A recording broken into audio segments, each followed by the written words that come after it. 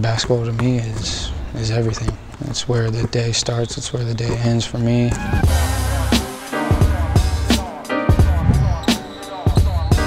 You know, going into my sophomore year, they tell me you're not good enough to play at this size, you're too small to make the passes that we need to make, the next level is bigger. I remember my dad picking me up, he worked close to school. I let him know that my name wasn't on the list, and it broke me for a while.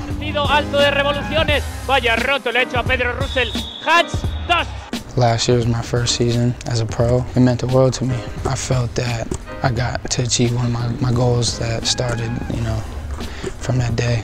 I'm not going to get to where I want unless I work harder than everybody else for it. You can't let one person, team, or a school tell you that this isn't what you were made to do.